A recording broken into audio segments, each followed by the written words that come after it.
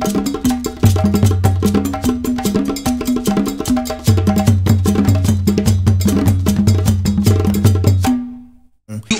don't think Clophobia challenge me. Now, for this reason, some people who are throwing a challenge to me, sometimes when I hear them, they sound very funny. I know what I will do. Now, but this time I know there. So leave it and go. I say this to the glory of God, that even if there is something which belongs to you, I know what to do to take it from you. But this time it is not your own, so leave it. Now, Mufrisa Yashadamka. Mufrisa Yakani Akotrase, Nyan Sashi Adamifum, Labianyasa. Anuntina and Clophobia Mokase. One sham come senka. MPP for na Kombewini, one sham come cra. Who told you? Anuntina and Komshama 2012. Oman Wini 2008. So Munusui. Anuntina did for the Bermudia 2016. Omutimi Wini. A true Tembia who here will be a Yaman Sawonoso. Who here divinity. So be helpful. Now, sometimes you need a man who carries the unction of God. You need divinity to intervene in certain matters so that you can be helped. Listen to me. Say, Uchina Yamianim, Nobi Sujina Yamianim interest Moyape, your levels. Now, the fact that two people go before God all at the same time, perhaps, does not mean that the two people are all the same. There are levels. 10 prophets bet me your levels. Now, in a meeting of 10 prophets, there are levels. 400 prophets. And in Micaiah, there was a level. Now, it was 400 prophets on one side and Micaiah alone on the other side. But there was a clear distinction. There was a Micaiah who you know, other 400 now. What Micaiah saw, the 400 other prophets did not see it. Deep. There are some people. There are some people who are very deep and they see deeply. And so say Moses. And so God said, other prophets. Moses and the other prophets. Not just Moses was higher than all the prophets. It meant that Moses was higher than all the prophets. Levels. There are levels. Hallelujah. Amen. How is it that in times like this, people bury live cows? Election are more spiritual than physical. The elections are more spiritual. 1 Samuel chapter 9. In 1 Samuel chapter 9, God gave instructions to Samuel concerning what he should do for Saul. And 1 Samuel chapter 10. And these things happened in 1 Samuel chapter 9. Then in 1 Samuel chapter 10, they went out to cast their lots. And I'm saying, for Samuel, Bible said Benjamin, the family. And Omuwini, your son selected Merima and Saul Saul and Owini specifically. Now, because Samuel had already done certain spiritual things for Saul, it was the tribe of Benjamin that was chosen from the lots which were cast, and out of the men selected from the tribe of Benjamin, it was Saul who was selected. And until Jesus say, "I dare be on my sin to be too." I just said, "And the more the day." That is why Jesus said that as for this kind, it requires prayer and fasting. You see, there are certain spirits that follow people. Now, as for those kind of spirits, you need fastings and prayer to deal with them. I just say, battle continuously for years. There are certain spirits that you require to fight with them continuously for many years. Days. There are some spirits that we fight against for days.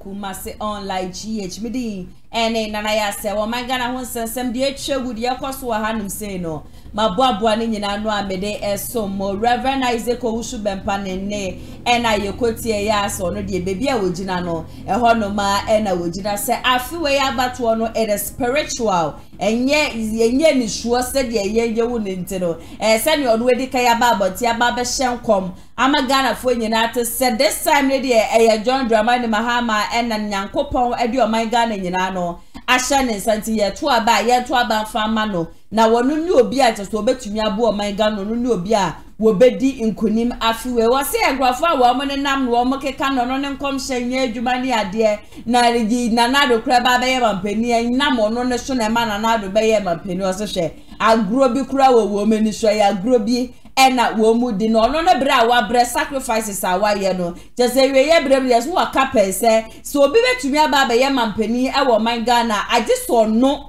Reverend Owusu Bempa e de nipa na sie kunya so sa wono ne fa nipa ne sie kunya so a enya de a obi a betumi aba be ye mampani e wo krom hanim se watutu bi so kra no e de amane chairman wuntumi enche ye I think on Monday ene ye nya ne ntie se ye maami AKUA DONKO'S so efiri match so no so ni wu ye no ensem bebre na ena ekoso ne ye hwe ni ma se election commission ene nsem bi ebeba abonten according to election commission no wo nsem a wo mo de aba abonten se se candidate bi efiri mu before sana ye ba beto aba ade a wo mutumi eye ene se wo ma sa political party no wo ma ne 10 days se nipa no wo political party ni fe yi candidate foforo na sa nipa no etimi embe replace wo mo into we dey wo ma to e dey ama AKUA DONKO'S the political party said this time ne dey wo mo hwe wo mo 10 days and I think say e sha se free enne into from enne a eye 30th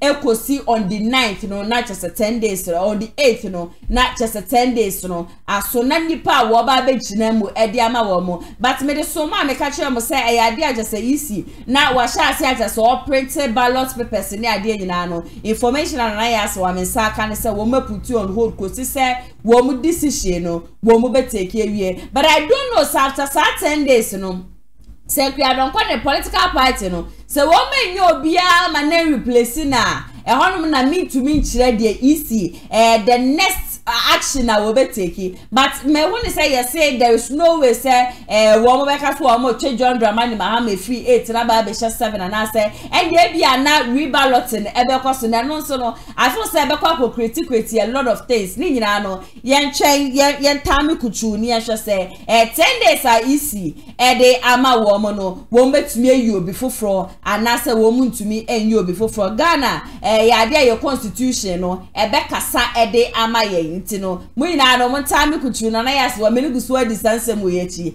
dia beto phone bia me ba betena fidie ma no say dia ba be so me number 0557036109 uwo news uwo video audio pictures na dia person de send me a obetimi area send me oni jijumedi ho obe so ba na be so ya so to product me mbon hu de ro enfema na nipa purchasing free ho no so dia obetimi afriend no 0550623377 and 05570361009 Kumasi Online Media School and a confidential agency asamase and dem media teacher media ne so munya subscribe ya subscribe share video we ma onye before agent share for comment section ase na mam thumbs up so wo hanum ATP e wo hanum say ATP na na ya se wa bibia bokode nyankopon adome ho ye na so e oba de na daro ma ho de no e wo hanum ye papa Reverend Isaac Owusu Bempa ne somebody to you hu ni say okay na enwumra ma we bia kwa ba na Reverend Owusu Bempa dia since obeka say e man pani dada John Mahama ne bedi nkude bia da no the prophecy for baba bia ogina na eno ogina but obi anka nchira wo say wo hye nkoma emem no obi anka say wo fake prophet na emom no Nyankopon born the 9 December na no abeda ne ho adi ewu kromo ase say esama Nyankopon ka kire wo no say no kore ana say enya no kore enti na ye Reverend Owusu Bempa de baby ogina no so ogina de ye ni asem but de bia da meka say o man Ghana de eya na order say election na ye kwa akoto esunsun asem de na emom so yetimemfo no ya naija yeso ya setere mu ye ne enkoto aba because se hu no fe mo ye adwuma de ne se honam fem so yetimemfo no so no ese yenso ye bo adwuma pa ya ankasa enti John Mahama wadi kia declare that so na bedi nkunima memfa won san show dem ni fadwem yiro ho na ye campaign na wo campaign na wo ye ne de se de bia meka se woni message nyina no aton som na yire ho na ye because asema ye papa ye prophet kwaten be kan ni bi atwam say o second coming a wo be say one be ye niema ye na sa ba je odinbone de na say NDC amon ko mu ko position be 30 years ansana masa back to aya ben mu bi na asewa. Okay, ebusia hana ATP and ayetien mami famu remu wa me story for today. Na Nigel Gaisie, he is trending or news ni mu. Ni nyina no nkwamhye bi o de ba abonten ogina na sorry them somewhere in September no prophesy ka so 13 contestants a wo mu gina say yento wo mo so aba ni nyina no we hu se baako efri mu we hu se baako ewu but as to say ye AKUA DONKO'S de me pa cha wa mo AKUA DONKO'S din ba wo ka say contestant na wo mu gina nyina say yemfa ye kokoboti ento abanfa ma wo mo no eyade abaako ebefri mu na say de eja enya happy to the fans ne de eyade a wo mo de be ma no na no era jesen komatwehwe bi ekọ so na Nigel Gaisie ebie mu de a che Ghana fo nyina say target nankasa de ye AKUA DONKO'S o se target nankasa no eyade a eye John Dramani Mahama na enter say ye be to aba ehwe wie no chese niema ebesisi ewo krom hanum say no enya asem teto o say in the realms of the spirit amafo ye niema amafo ka niema bo amafo sie niema won yo beka che Ghana fo nyina say asase ni super moja into Ghana fo especially mo am driving ni ade no wo bi enye very careful na ewie ye brede e da say ye to aba wie no say niema je se besisi wo krom hanum say no enye asem ketwa kra sa so no se nyakopon na kasa se John Dramani Mahama ni obi a jase nkwa so Ghana for ye nemu no wo betumi aba beyi ye frem nti ye kokromoti no on December 7th no ema ye refisi ye beto aba no e de ama John Dramani Mahama na chese niema papa bo sha hu de twedi ampo nyakopon wa hye ye no ni nyina no etumi abem yanko na yekotie ni nsem no emrasisia bia circulate our social media so on the 1st of September, a year afimwa. Me find say last month, 1st September, we share and come say presidential candidate to be in this year's general election. Sabi obefim obewu. Andra yantia sempa enanope sir yamame AKUA DONKO'S efimu. Na u video no so echire mu say presidential candidates no onye a major political party candidate. No major political party candidate will die. Sa and question na wo hye no. Unya na wen. Sai na Nyankopon kai. Okay, pacho me chia ye papa paying for Father Dixon and Obibia and Godwin, Madam for Godwin, me chia no. Me chia my friend, my profile church members. And yeah, I will be able to station. I think that 1st September next Sunday, may I find Nyami BMN. It's Nyami BMN, I'm going to say one of the Ghanaian presidential candidates before the election, before December 7th, no, Obiwu. And you know, I said it. And to make you know, except Obiwu. But because of the MI woman instructions about from Ghana Police Service, no. We try to reach out. And the little we could do behind the door, no, we reach out and 1st September, Nyame Famisuka, and you know, like by the directive of the day, you know, I made my office contact 1 or 2 people, and you know, the little empire made me about me boy, but I was not so much interested in it. But unfortunately, you know, and then. Yeah, all night I must say, me online say, your mammy, you're paying, you know. Name absent suffering. But there's a lot that from now to December 7, December 8, you know, almost say, I'm one pie, and I say, I'm the man, a better essay. The battle be Samia, Yamu, you know. O Pacha say, a bit Sibiu, a year, I can't part 12. A bit Sibiu. Mean so many can I'm looking for mean so many can there is a lot of spiritual projection, spiritual and normal almost to the main target is John Mahama. In you know young vampire, young Koswan vampire, not send your back sacrifices are almost send your back born something saying and we did want to say almost send your back the will and the counsel of God concerning on minor and demono. It will be overturned into, you know, but meaning some Nancy, what tie she share owu kompa. Nanso kanena wonte sa ade. Doctor, so the winning so soon no my dear no say mende me ho na owu ani itsre me no e na meka o ka do 228 or say it come to pass afterwards me say me what say go be as so she na me obeka no ono na meka me de mende me ho enti me o papa ne beka tsre me no e na me pa to meka enti e owu e no yi a pa to owu meka you also can Bible owu enkom say o Bible odin for Ekokat Hezekiah said prepare no because obewu na nti our Bible munti dog it's part of the prophetic. Adentina unfa eye awatu for telephone so WhatsApp so unfa prophecy ne manipane direct na odebetu eye abonten from him. Okay, dog me that was baby dog yeah near appear near about 1% and 0.5%. Baby we do it behind main kai we say for main kai your friend is say or mine La Bianca ebe with 3 months clear na me training. Emma me make contact out to the paramount chief.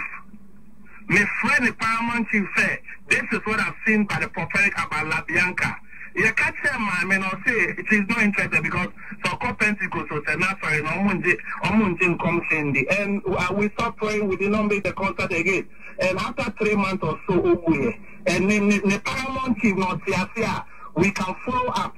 I personally call the paramount chief say, "Nyamemu ne baba no ni." Me so who say obewu because I hear normal break. We try to establish the contact behind the curtains.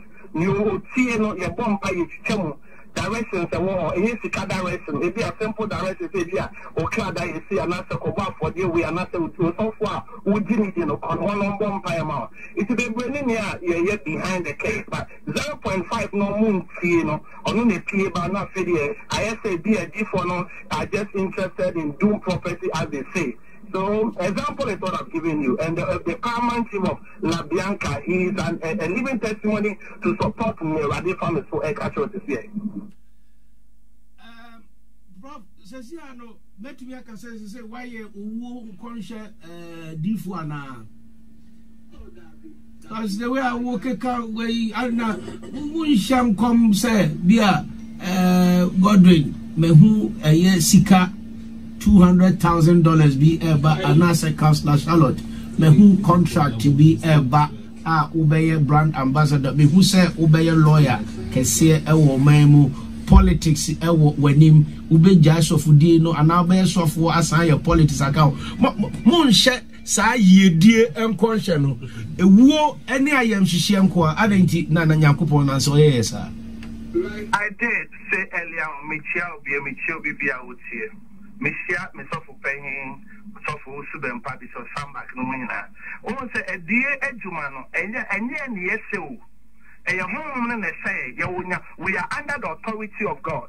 Into Nyami, Sereno, and a Yeka.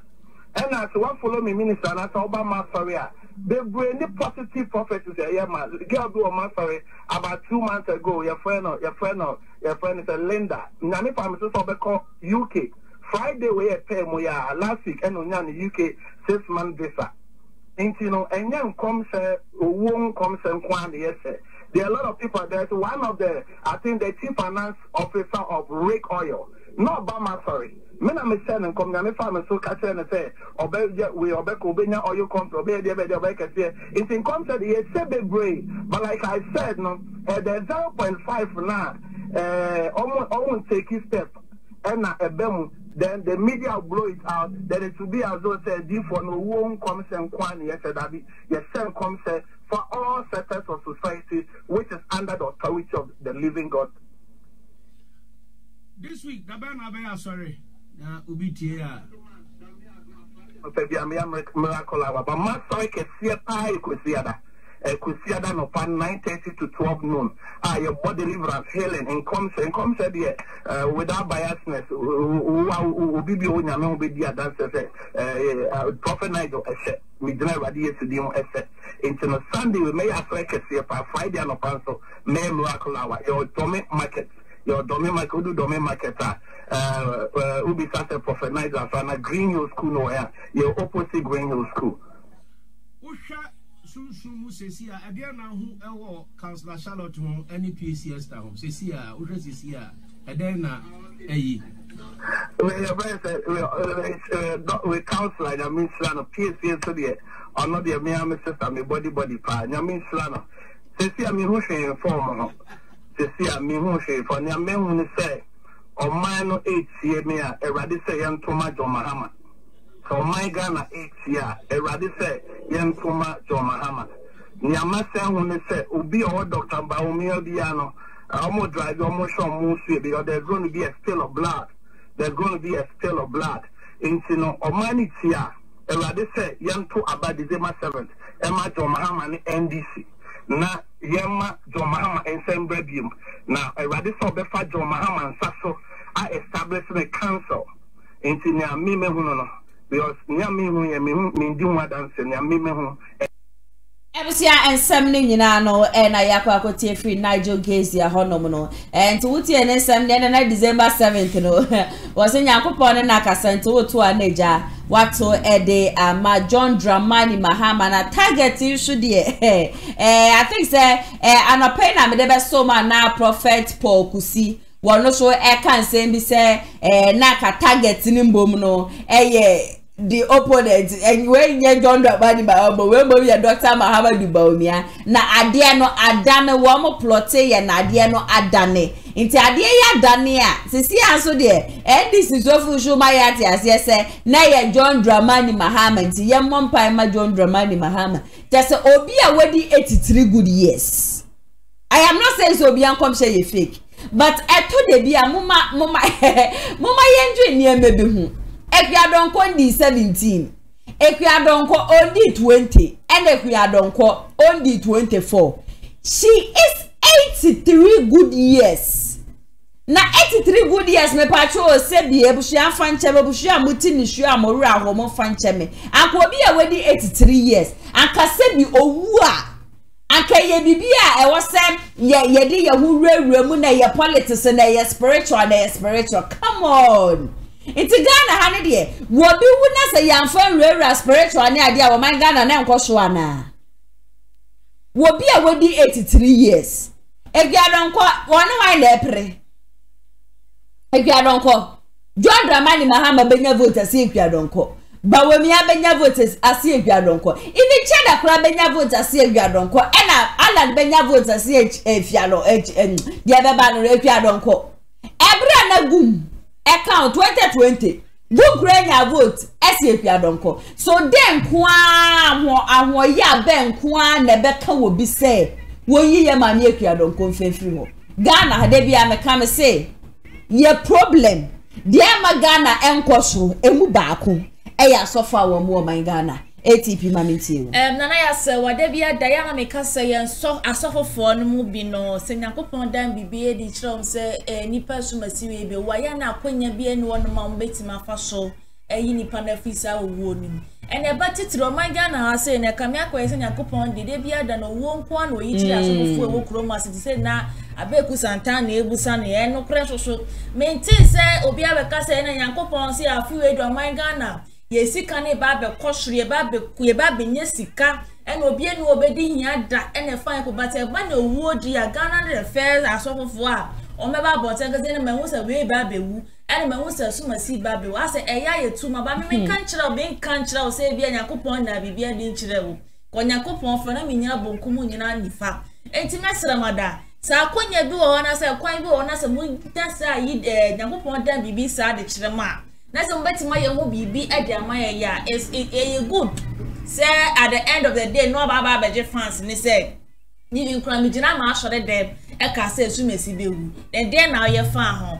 e bi obetimi kura koni pane na so kura na kwa kasa na so betima tu obi say there bi asumesi we me ho bibi say afan ho say empire kura na se nipa ne be bo kura na sa kwanche no be ye no they are saving in life for wetima dey but say at the end of the day na begina social media say and the we kura mi gina ma asore dem kura ka say sumesi na so obi wo akansi mo ba be free ma na say kamia kwa say ere bia na ye mo fe ti Nyankopon won dai bibi say di nyedai enfa enkyere mo eti ebesra sofofo na Nyankopon dai bibi di ekyere mo na say even mo betima koni pane na so a matima koni na so na mo na kwa kasa na fans we dey ya na ye too much do asem we buy na Monday ye kwadonko free we ade ba chi bia bo shofo we na me kan say kwadonko be wu e na me ma prophecy say dia na we ye fan ho akwankyera be na osuma nipa na so kase nipa na nya fa ho enye hwe kwadonko wanyine wonya akora ena wo wu ya enye wo so na da mansa ko woni makora woni mpani woni makokora woni ma ya abrantie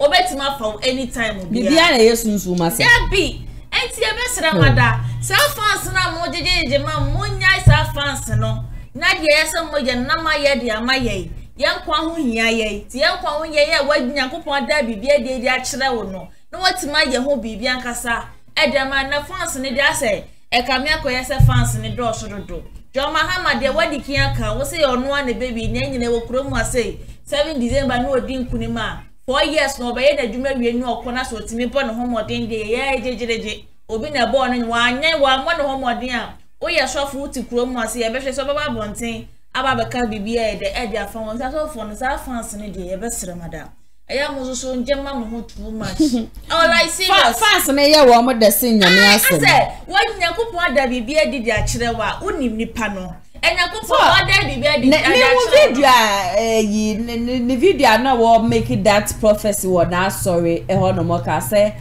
wo mo empire no kure wa mo akua donko din say ye akua donko ne bi o say o mo na wo say ye mo empire na ba ku be free mu na Ghana no ye kasa no ye kasa one will leave and I said ba ku be free ma sanka ba ku step down kasa prophecy no e sha ho no ba enko be wo de we a obesima kan me kan I said that God revealed to me that one person is going to step down. One person is going to leave from this race. Until the moment I ba ku beka so akansie no. Me nya nko biom no na tese ato.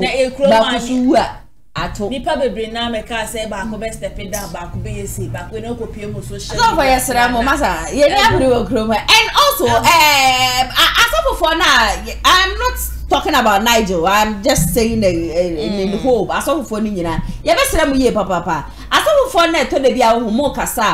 Mo try ya se minim se ye ntokwa na mo prepare se enko.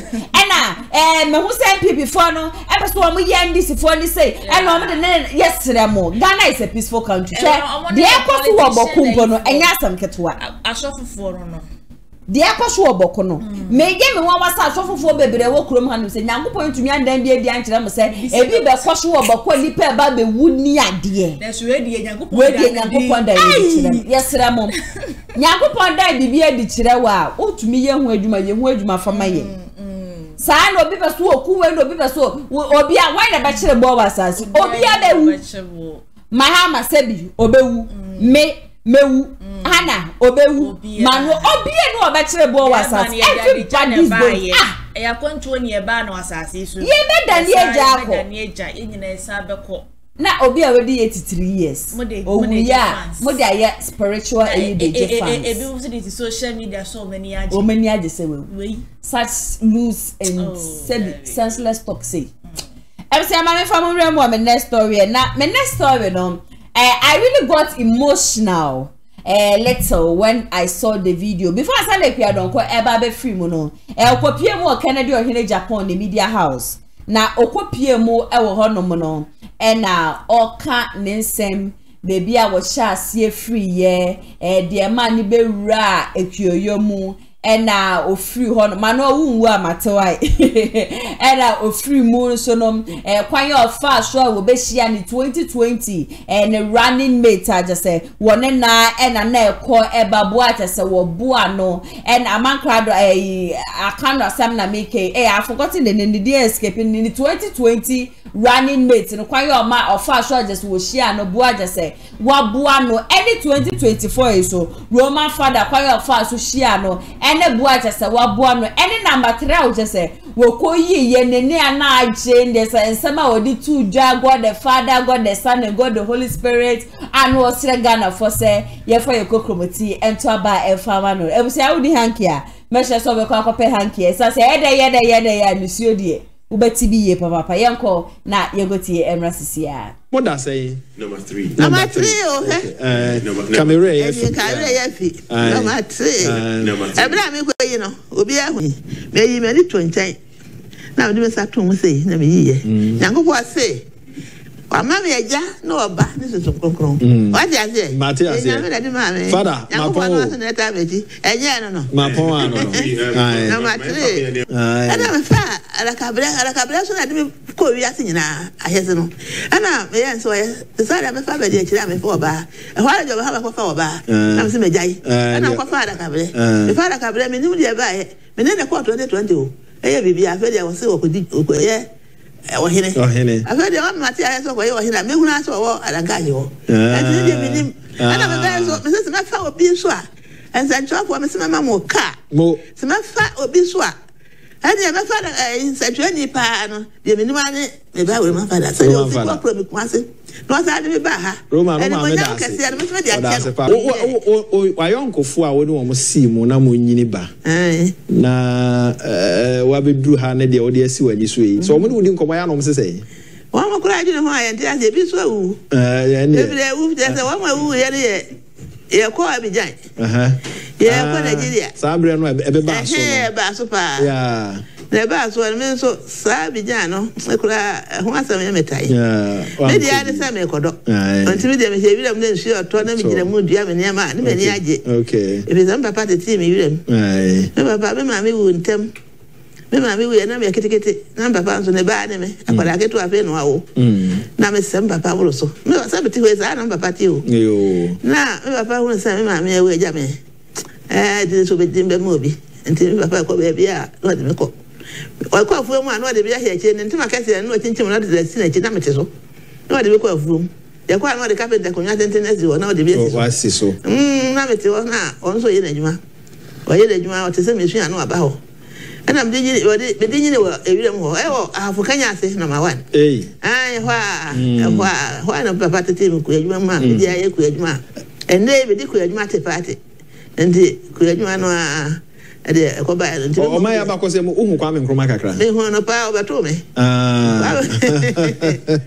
me na nyini na hu na efe o no kre yango fa tira me fa ba nkroma beto me okay a hintu pes na ko da so yetiri wo so soda e wo so sa ade agem na bia atata fugu no ya wo ko sa do mo bi e ko ya re mbaba no aka ya hede na wo so o ko ko yim kura no adwa ko here ko yim na o de be ko e bi dem ho a ndi o mo ye bia e beto e kwa ko sa bre no na ko beto me e bia wo sa bre no na e ma ho keka wo fom bia o hye jade nom ne ade o kwafuom nom ne ade e firi ho ba no a no be pem nei o hwe a o me yabo e ho mmode wo se ye pejama pejama na do kura de na se wo ma pejam pejama na ma e ma o fa o mu nyina so bo we na o mu nyina hote me ne je pa na do de ma so ahishem me hwa place for ma bia na do fa o mu ba ko ba san o mu na mo ho okay ababa o fe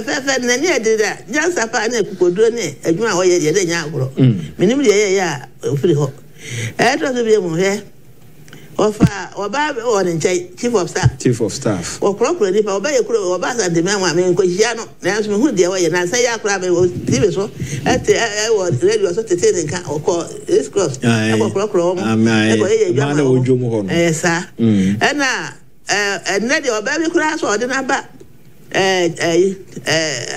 koto Chief Justice. Why you about? Yeah. Na said you see who will be see I know. Me ma ko be empresa. Me de masam kwa kwato nanim. Say abrante bi ko nyi numra. Abrante no, ko so ye adwuma koto. Na so do, wo kwa ye yi court na fe wo ho how to say ho aguna fo krom ho. Na no so ko fo dia. Na me say do si po mo ne wa ku adwuma mu a. Na me dwene ho am say abrante me kabi me hwa what oye mefuo oye se wo nya pon ko to se pe wo pe duade obedie eno anso wo me na ye no sese duade ma ne ba nya ye wo pe wo ko na fuom me hwa se do se ko afuo mo ne me ne je Many just said if I have a to me a poly no quite room. A woman now quality, many now I say I have said you. Yes, I know. At the Cohono, Najua a becca. Oh, who said the opposite I am dear me. Mamma Crabbe is not to call him say. Very chow. But I know that I call a honor who said, well, the same idea. On God, somebody. Hey, I know my daughter had him go. Not just want to me, nothing. The man so want to be the man is in the now to be our so free over. If it's want to find a man so called and to be called him, I go to the make us say so at here, or when said you make us and to be a one so woman or the energy. And a Jimmy. And now I met you as well when it said near my bakery, actually, and to know I planted it all and so on. One of the national question, one also knew a lawyer. And I'm so they may, oh, yeah, lawyer, I have a me. They said, oh, yeah, we could have a Miana, oh, yeah, dear mammy, and also the account name. And also the account name, I planted one man could school to be. One mammy, not I planted could be. And this year, I said, every day with you will be happy to make a Minnesota to tea. Now, so. Okay. The American be answered when you say, obey, and now said the man, I'm a cousin, and I don't need power of our mono. The American nipper of 5 when I will be a papa. My one who said the pastor, the angel one come back. Yeah, come back, Canada, and then from up and found so film or sentiment from the room. And Uncle Yadi and Yasmeka, American, so film room to make Kameka. Now, so woman and I may make us all country. McCoy said you see here, and so go back to my member. And McCoy, no, oh, Jimmy, come on, number of me, go to when I was there. Try me to one. What you must have anything I told you, I have a fit. Why I did, who paid it? Will be at nothing but 20 who says, I come on. And then I don't think I did, as I say. And ma baby, what do my baby moon? Then I did so for a banning chain. You near all your battles, we echo ye. Eh, Yavesa. But what did it? Me, I'm a bad Yavesa, so you ask my man, no. Ghana, you know, my man, no. And yesterday, when I said, say, I'm waiting, but I don't know, so my son will do it. Yavesa, young boy, I didn't buy. Na father, I don't know, I didn't buy it, and I don't know what about so. Yavesa. Oye nipa oye sono kokora o mem oye oba sono kokora onu abufuo oni mbasa bia se komiti a o makwai no bia ka de ha no e kana se ai miti wako bia sana je mensa kora eba my abakosem kakra na muti se ansa na je mensa eba sa de di ka no me ba Dr. Freja penso ono so no one sako kantanka no way I do.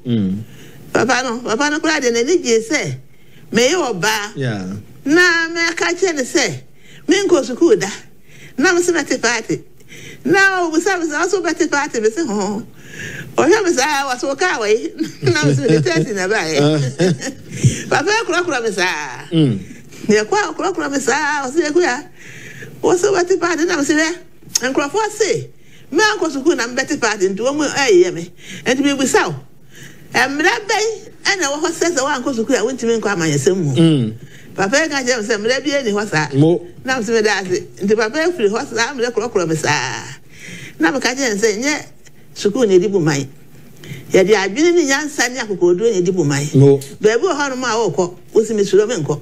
Assemble her as a soccer was Miss Rentimenka. Who I won't let us win your could do.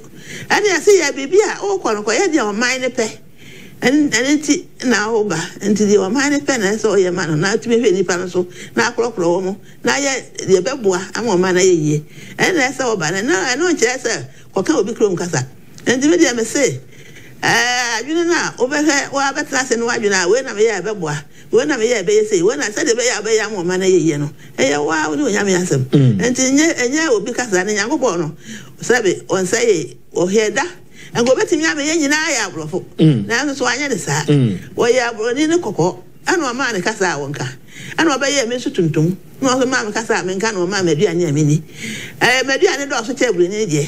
Really, was one minute, no one have I, no one would tea. Men's more body, I made the body of Antiman, can it be beer, blow be beer, I made your mind. Yeah, to one day. Many of them said, I'm no, I am more bar. And to know the American say, and ya brofo e di bumai okay and ya twere enko an di bumai atwere no kura no ya twere bi say ba ko aduo no sabo kan 20 no anso akwatwere no aye 200 ye say o de bi asoso no and am say we enyimenti e de asisi ye o de asisi ye brofo no okakasa no a obeka mu ate na so ehunu de akose ebone anase papa no ko kan brofo nim sa wontinti na Ghana ha eni pado do say ene te brofo sa first ne eni mo hwe anso ne di ahene ne ebuya man na brofo no be fa ya kwankwaso mo no ana wo mo nte yakasa yanso yante wo mo de wandi na wo mo ba kire ya de na nya ne nya me boka ye ho enti no sa brofo no se ya be fa ya kwankwaso mu ya be fa ya di pa ko yanti yakasa enti na se wo mo ba kire ya de a eno nkire se de nyankopɔ de aba tugu o tugu a o de di nyankopɔ atem me de me se nyankopɔ ase me nka me kasa o de ama me no kasa no ona ma adam be kikeye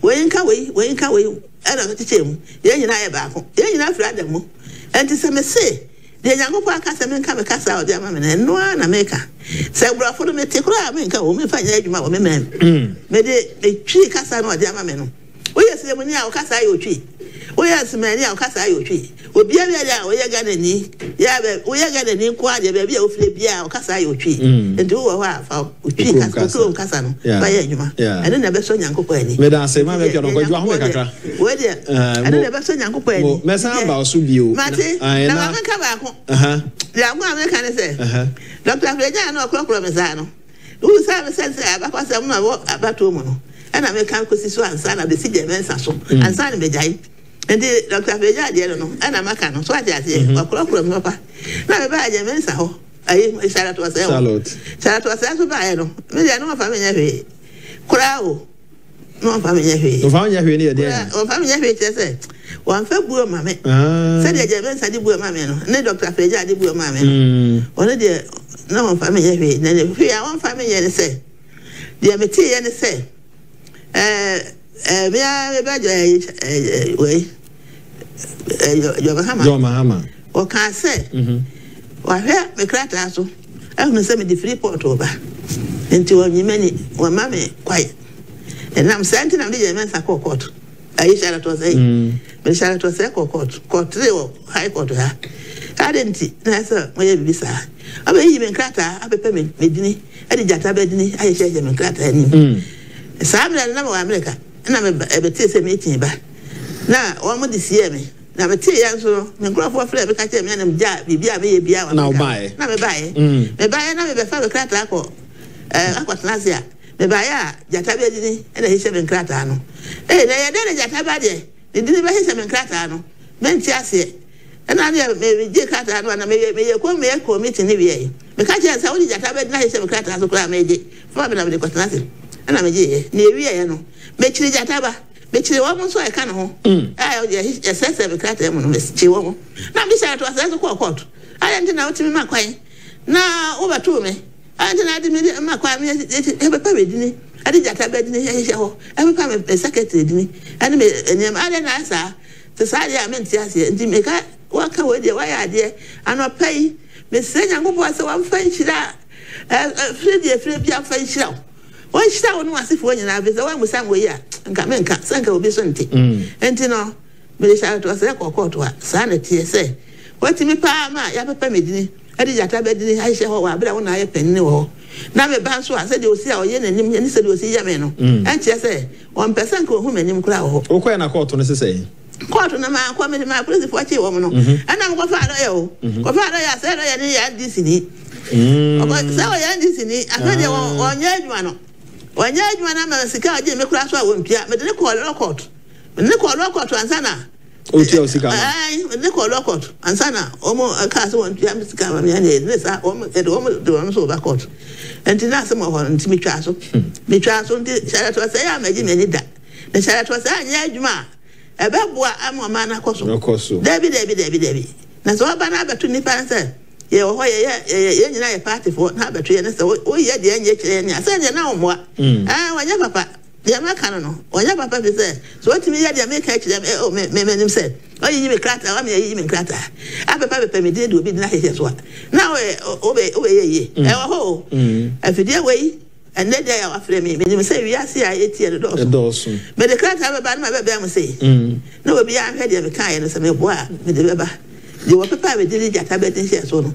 A meeting crata, me anyway, or and to the back number who said the American is out of Pepe. Well, you don't go down. They say, yeah, my video, they be called. Or the Pacro on one kind of tell mammy, so will be mammy. One will be mammy now, and what's a mammy, that was said about it. Never we are. One will be mammy. Now, me, I'm from my dear.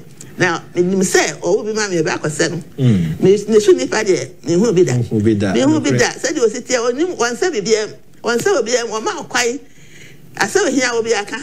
We didn't want to ask how you had a plan. I said, look at yet me, and I come meet you, cry your car here back. No one is saying that you about one thing. As an I had that. One it went for beyond that. I will cry one or possible play. And Debbie, when I made it, let me know. And you call meeting. What did you year? You call meeting, no? No, sir. You call one baby. They are trusting me, no. And you call a man I am answer. And I'm a smith, we will say. And another one, at this point, they met me a Kenya and say, may her soul rest in perfect peace. Adakabre, any Roman father, Mobuano, ewo ne pepper wonya ye, say, Wababa Mampini, ewo my Ghana, more muyimu 10% simple. And the support, more Mobuano, more linking, and my for any year media houses, so ye born who de ruinano, Nyankopon instra ye na ATV mamity. Nana yasewa, would say some now, Mamia, Kadon Kwankasa, would sing the voice cry, na serial cry, Achichu, only who any can. The real West Main drew on phone saw ya cry, or ye penny, one winning a day, a Pobecans, mamma, a day. Ama wasere me ya me ya abrameti silver free wuti ni sem na wokana na se ma me na no opepa se kadachi o we pani dia nka ne ma nko bi enu krumo sei no anka nya asem keto Nyankopon fo ne kra esi eni enkuso amabuso ni nyina hyedin because na eya se wudi pa free ma ya na eya because hu na transport asisu bi emu da okay Nyankopon bo a eni me kwa kohia osoro sure ebusi ha na mbe ma ekwan na nsem no yede ni nyina besi product awton no member hu de room farmer we ni jijumedi hu beso yase a 0550623377 and 0557036109 ubetimi afreyen is Kumasi online media school esomasi ande media teacher jumedi no esomo mepacho media courses ahodo no die omuchire bi ewa ha graphic design TV and radio presentation video and audio editing TV and radio production newscasting DJing MC drone shot social media ni nyina no wo mo chire 100% practicals nko a omo forms no 100 cedis per obenya bi of founders of Kumasi online TV esanso 3-month course popo mechi akwan a wo mo Kumasi askwa wo ni ti ya mas anything share ni mfra wo mo 0550623377 and 0557036109 Samson a confidential royal agency for wom so beso to kwan ko bi memo ko ye dwade a wom ye promotion jobs available no and a HB workers for ni no promotion akwa wom waskwa wom ni Freeman Hotel no anything share ni wom na man so ene dakasa for ni no betimi afa wafre na ono wom atwetwe enko executive producer Mr. Daniel Yeboa editing any MCR so Abrata Paco Joma no me amitine dwem di dwumedi so beso mo medin ene nana ya sawa makra mo nyame ya adoma ye besan so edi hia Amafwe Kumasi online TV production yaba ne de ne yaba ye de equipment ekukudam ana ye de aba se eye camera de enam wiem de nam fom de enam insuum ni nyina ye wo bi e wo honom a TV production yabo a hu ye pa se wo ye dwumadie bi ete se wedding eye engagement and sorry ana schools se wo ye sem na bi na pese betwa ko all the social media networks no so e de amaw ye ni ntotonsa na fre eye Kumasi online TV production for na yamra na ye dwumadie ne Kama fe a ebo no eda from pa the production so the sound quality video quality ni nyina e wo soro wo pese wo hu ba bia wa ye wo Kumasi eyetia media opposite one ma anase to nsa ne frɛ wa homa true so 0550623377 Kumasi online TV production ye demufua e wo Kumasi